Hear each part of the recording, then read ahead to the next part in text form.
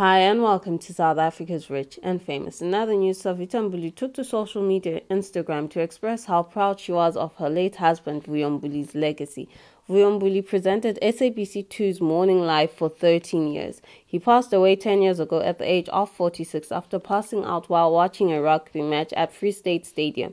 She shared a picture of herself visiting his grave and in her caption talked about how he helped those in need. For more stories like these, kindly do keep subscribing to our YouTube channel at South Africa's Rich and Famous.